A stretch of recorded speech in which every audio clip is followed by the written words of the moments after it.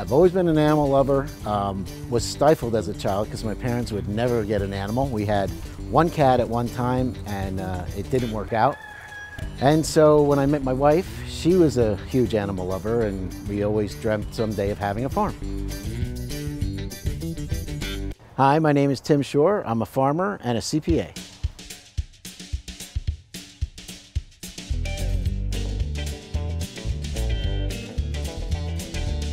The animals are a tough count, but we do have 13 acres. I never expected to actually have goats. That wasn't the first plan, but this is where we ended up.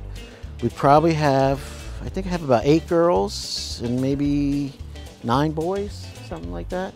We have 4 dogs now. Our guardian dogs are the Great Pyrenees. We have probably about 30 or so chickens and a dozen or so ducks. And our 2 pigs, Hansel and Gretel, that we got just last Christmas. My wife would like to get a horse and a cow. I'm not thrilled with either one because they make real big messes compared to these guys. These guys are actually pretty easy to clean up after. They're just, it's just a big area that you have to clean up. There she is, that's my girl. And this is my favorite girl right here, Miss Dandy.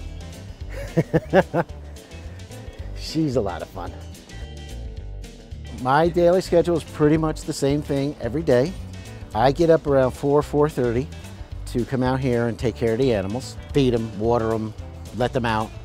Then I get ready for work. If I head over to the office around 7 o'clock and I start my day. And this year, since August, it's been staying to the office till about 5, 6, 7 o'clock at night. And then I come home, I take a little break, have a little dinner, and then it's back out here to feed, water the animals again, and put them away. And I usually crash around 9:30 on the couch, watching TV. And then I wake up and go to bed, and then start the whole day all over again. Yesterday was kind of the last day of tax season for me, even though Monday's the deadline.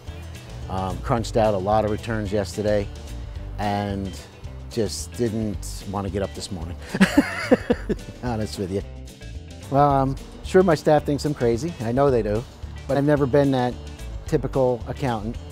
I've always had this duality type of thing where I had the numbers on one side and animals on the other. But again, my staff and my partners aren't that way either. You know, they just are not that typical accountant type person. The accounting part of it really doesn't come into play with the animals per se. Well, that's not exactly true. I mean, you have to manage your staff. You have to manage the animals to some degree. It's not quite the same. I'm not sure if anything really it's kind of totally different. I'm not sure how much they really relate. I think they're more total opposites. I think I like it that way though. I like doing something totally different. Oh, look at you guys. Oh, good job.